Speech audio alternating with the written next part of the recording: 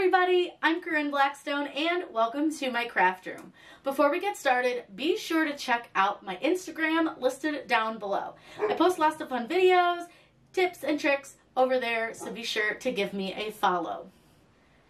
In today's video, we are going to be working with Teckwrap reflective vinyl. This is such a cool product. It comes in a bunch of great colors. And we're going to make a mailbox sign for this, but there's a lot that you can do with this. Now, obviously, this is not on my mailbox just yet. We are going to show you how to apply this to your mailbox, and I will show you with it both during the day and at night so you can see how reflective it is. But I wanted to be able to show you the decal design that we were going to be working with before we get started. I'll also show you guys how to make a test cut so that you can make sure you're going to cut the vinyl on the correct setting, because everybody's machines and all vinyl is so different that it's really important to do a test cut, especially working with a new product. Now, I'm so excited to get started with this Teckwrap vinyl, and don't forget that you can save 10% by using code Corinne10 at their website listed down below. Definitely do not forget to save that 10%. You can also shop through their LA warehouse and you get free shipping at $39. That way you can make sure that you get a little bit lower of a threshold for the free shipping, and they do sell the reflective vinyl. So just when you go to their website, make sure you choose LA warehouse. So let's get started. We're going to make a really cool mailbox decal. Whatever we would do, we do it just for fun. We're going to be decorating a mailbox, so what we're going to use is reflective vinyl and then this really pretty design. I just thought this would be fun and super easy because all we have to do is download it and then change the last name and it's ready to go. So what we're going to do is click download, and it's going to open up a folder asking us where we would like to save our design. So what I'm going to do is go into my Cricut folder and kind of figure out where I want to put it. I don't really have anywhere that's like necessarily exactly what this is, so I think I'm going to call it a monogram and a frame because that's kind of what it is. So I'm going to go ahead and click save. Now we do need to unzip our folder, so go ahead and open the folder, and what you want to do is click extract all and then click extract. That's going to open up a second folder which will have your extracted images in it. Now let's head over to Design Space so I can show you how to upload this. Here in Design Space, what you'll do is click Upload, which is the very last button on the left, and then click Upload Image. Now, you can either browse for the image or just keep your folder open and simply do a drag and drop, which is what I personally like to do. So I'm going to grab the one that shows as a Microsoft Edge document. That is my SVG. Click on it, hold it, and drag it over onto my Cricut screen. Now you'll see that you have your little frame, and we can just click Upload. Now the font doesn't come with this, but that's okay. We can use our own font. Go ahead and select your image and add it to the canvas. Now you'll see that you have your entire image. So I'm going to do it about 11.4 inches wide. That'll just make it as big as we can cut on a 12 by 12 mat. We can actually go 11.5, but it's fine. Now what we'll need to do is select our font that we want to use for our last name. So I'm just going to go ahead and open up a text box and input the last name that we're going to use here. So we'll just use my last name. Now it is a little hard to see because it's on top of our frame, so I'm just going to move our frame over. Now we can use whatever we want. We can have this all capital letters. Really, it's up to you and how you want it to look, but I think I'm going to do all capital. And I think I don't want to do a script font. I would like this to be pretty easy to read. Now I'm going to go into my system fonts and find something that I like, that I think will look good. I do want it to be relatively easy to read and fairly thick just so that it looks good in the frame. Like this one's a pretty big one and I don't think I hate it. So I'm going to size it down a little bit and we'll just sort of figure out about how big we need to make it to fit in our frame. But I think that's a pretty good size. Now I do want my name to be fairly large. I want it to be able to be read, but I also don't want it to touch the lines because we are going to make this a different color. Now we just need to add the letter B to the middle here. So what you do is grab your text box, and the new text box is a little bit finicky sometimes, so you might need to play with it. So once I've added that, I'm going to go ahead and just get this sized to go into our circle. And again, you want it pretty big, but you don't want it to touch the edges of the circle. You just want it to be as big as you can make it. Now we're going to be using reflective vinyl from Teckwrap for this, and it comes in a ton of great colors. So we need to pick out whatever two colors we want to use, and you can use whatever colors you want to. I think what I want to do is the green and the pink. I just think they'll look really fun. So what I'm going to do is just play around with this a little bit, changing the colors just to see which one I like. Now, they don't really have neon colors available here in Design Space. So if you want to make your own color, go into Advanced right here, click this little plus, and it'll open up another option for your colors. So what you can do is kind of scroll over into your little color thing and find the green that's close, or at least somewhat close to matching the color that you're going to use. Then just click away from it and you'll have that color. Then we can do the same for the pink, because again, they don't really have a neon pink. So I'm going to go ahead and scroll over into the pink area and find something that's kind of neon-y. Our pink's a little more on the orangey side of the pinks, so we aren't probably going to get an exact color, but that's pretty close. You can also, if you know your hex code for your color, you can input that down here as well. So that's an option too if you happen to know a hex code. So if you have specific colors you use for branding or something like that, you can definitely take a look at that. I think that looks really cute, super fun. It's going to be bright and colorful, just the way I want it. So what we'll do now is just click Make It, and I'm going to show you what the mats look like. You'll see here we have our neon green mat with our outline, so our little frame, and then over here we have the Blackstone and the bee. Now I'm going to flip these because for me it makes more sense to have the Blackstone cut at the top, taking away most of the top edge for the vinyl, and then have the bee cut under it, because then I can just cut and have a cleaner looking piece of vinyl left over. So I think that looks pretty good. Again, you can edit your mats. You can move stuff around on them if you want to. So if you wanted to cut it over here, it's really up to you and how you want to kind of arrange your products on your mat. But I'm going to do some test cuts, so I know for sure we're going to definitely have some test cuts done on these. I'm just going to cut off a chunk of the vinyl, and we're going to go ahead and try it. So let's say that we want to do a test cut. All I'm going to do is hit cancel. Then I'm going to hide my images, but first I'm going to go ahead and save this. So click save, and I'm going to save this as mailbox, and that way I can find it. If anything goes wrong, it'll be completely saved. We won't have to redesign our item. I'm going to hide our design over here in the layers tab by clicking on the little eyeballs. Then I'm going to open up a shape, and I like to use a star. I think that works really well for test cuts. And I usually make my star about 1 inch big. That way it's pretty small, but still not tiny. And then all I want to do is click Make It. Now, typically with the Teckwrap vinyl, I like to do a test cut just because I do find that they cut a little bit differently than normal vinyl. So I'm going to go ahead and cut this on the vinyl setting first, and we'll see how it does. If that doesn't work, we'll try another setting. I didn't really think that you guys needed to see me cut the star, but it cut fine on the vinyl setting, so that's the setting we're going to use. So we'll go ahead and delete the star. We don't need it anymore. And then bring up our image again by clicking the eyeballs, and then click Make It. Now again, we'll adjust the mat so that the pink is all together the way we want it to be. And then we're going to be ready to cut. So again, I'm just going to kind of move this around, get my bee where I want it. I think I'm actually going to put it over here. Oops, a little too close. And we're good to go. So go ahead and make sure that you have your first mat selected. Click Continue. And we're going to cut this on the vinyl setting. Like I said, that worked just fine. So that's what we're going to go ahead and use for the Teckwrap reflective vinyl. We are ready to start with our reflective vinyl. This stuff is really, really cool looking. So what I'm going to do is place the green onto my mat. And we're just going to place this color side up. This is just like regular adhesive vinyl.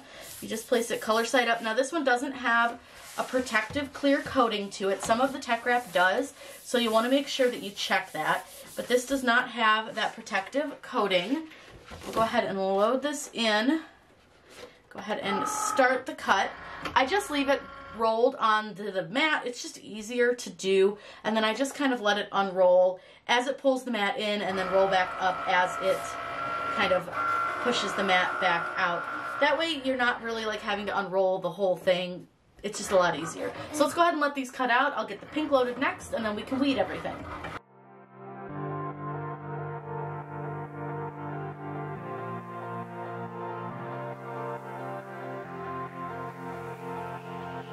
Don't wanna grow another day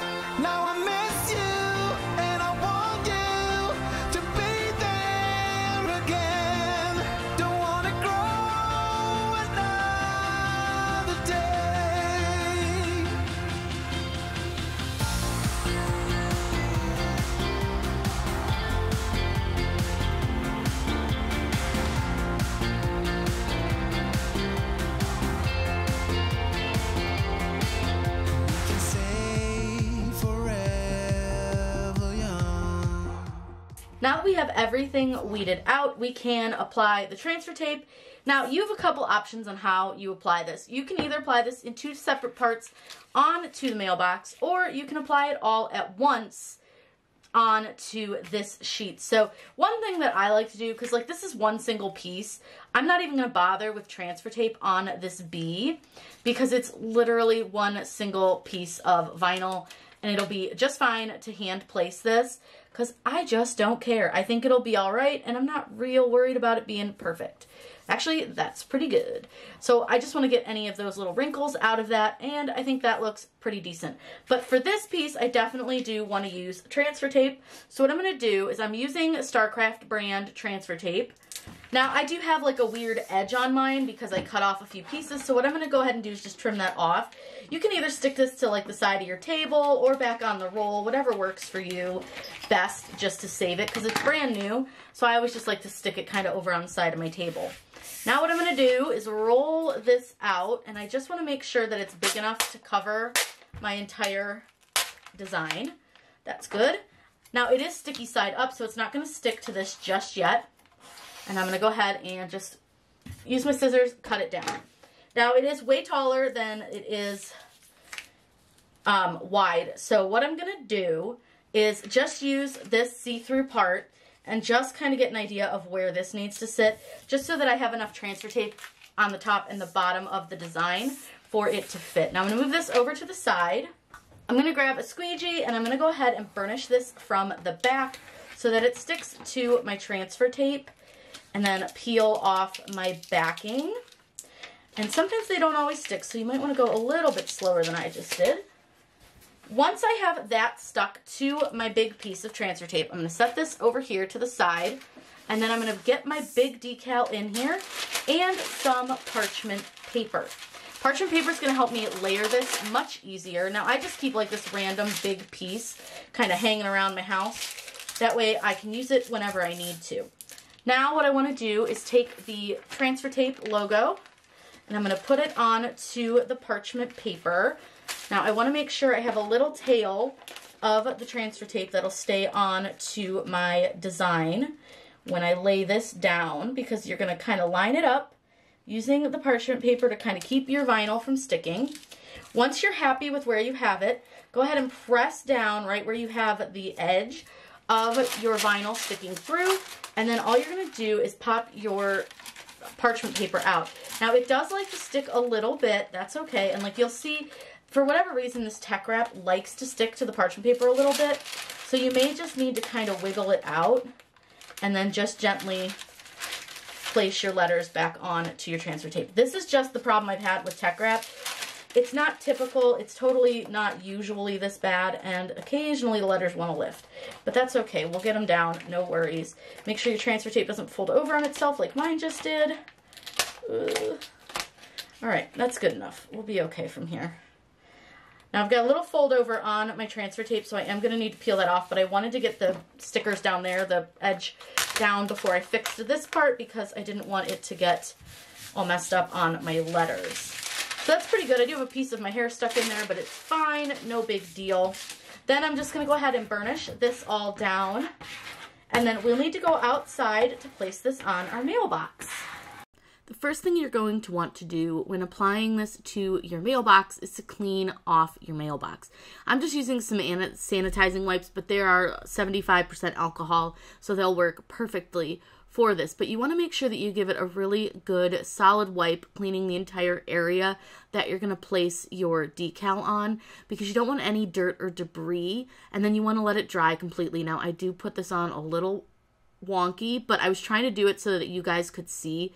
It's totally fine, not a big deal. But what you want to do is place on your decal and then use a squeegee to press your decal down. Now I will say this does show quite a few bubbles, but once I kind of pulled off the transfer tape, I couldn't see those bubbles anymore. So I wanted to make sure to give it a really good burnish and to make sure that everything was down really, really well. There are some folds in the B, which again was probably more so my fault, but this is a little bit of a difficult vinyl to work with. It was really hard to get it to stick to the transfer tape, but as you can see, it did stick really, really well to the mailbox, and it was super easy to do. So I wouldn't worry too much. Now, I did have a spot that kind of curled. So what I did was I kind of just uncurled it myself with my hand, which did take a few seconds. So this is a little bit more difficult to work with than a regular vinyl. It really didn't want to stick to that transfer tape, which made it a little harder to get it off the backing. But once I got it off, it was fine and it worked just great. Now you'll notice that the inner circle is not there while placing this decal. That kept wanting to come off, so I eventually just said, oh well, and I'll place it by itself. So I do add that. Now once I put it down, I do go over each of the letters with the squeegee again, just to press out any of those bubbles. You can see quite a few of those in the S right now, and it's really noticeable in the large B. But once you kind of press them out, they go away pretty easily. Now I'm going to show you some of the colors. So this is the orange, and this is in direct sunlight. So they're not super reflective right now, but they will be at night, which you guys will get to see in just a second. But I wanted to show off each of the colors that I have, and I think they're really pretty. So this is it at night, and you can see where it sort of changes that color. You can see where the pink is more of a rainbow, and the green gets more of a rainbow kind of ombre look to it. That is the reflecting working. I think this is a really fun vinyl. I feel like you can do a lot with this. And like I said, while a little bit difficult to work with the transfer tape, I would use a higher tack transfer tape than what I used. I used medium tack, and I would definitely suggest possibly using something in more of the high tack realm. Now, I think this came out super cute. It's really fun, and it works really, really well. The Teckwrap vinyl is fantastic, and don't forget you can use code Corinne10 to save 10% when you shop their website. Now, if you have any questions, be sure to leave those in the comments down below. I hope you guys have a wonderful day. Be sure to subscribe. And as always, happy crafting.